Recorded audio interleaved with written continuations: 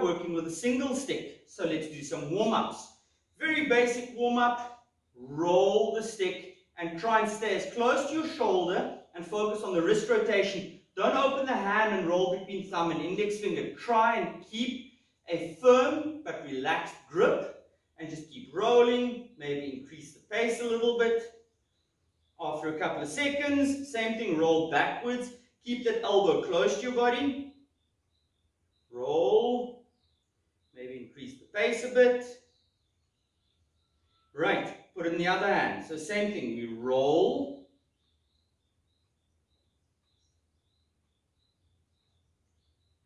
And roll back.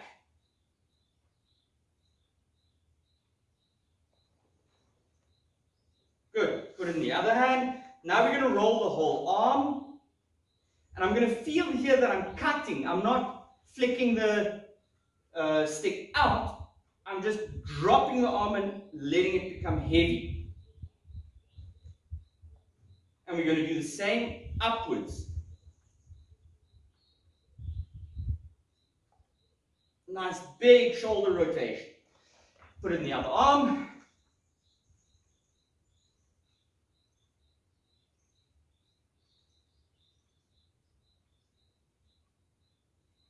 And backwards.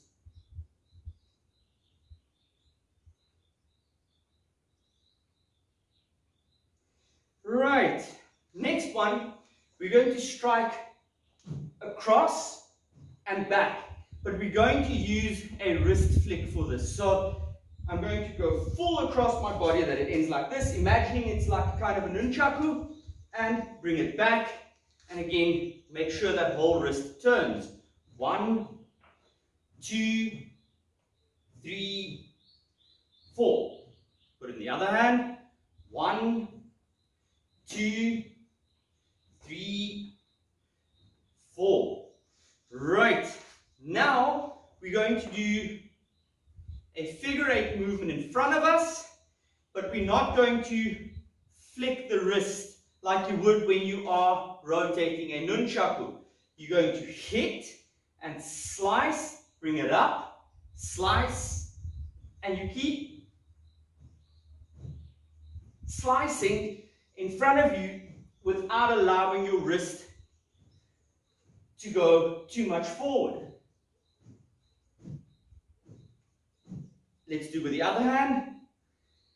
Down, down.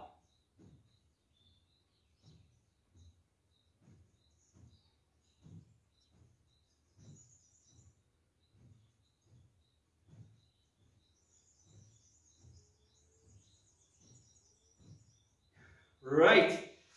And then the next one we're going to do, we're going to strike across, bring it to our shoulder, strike across, bring it to our shoulder. 1, 2, 3, 4, 5, 6, 7, 8. Other hand. 1, 2, 3, 4, 5, 6, 7, 8. And then the last one we're going to do is whipping the stick forward and back. 1, 2, 3, 4, 5, 6, 7, 8. Other hand. 1, 2, 3, 4, 5, 6, 7, 8. Good. So that's our warm-up. Let's get to some basics.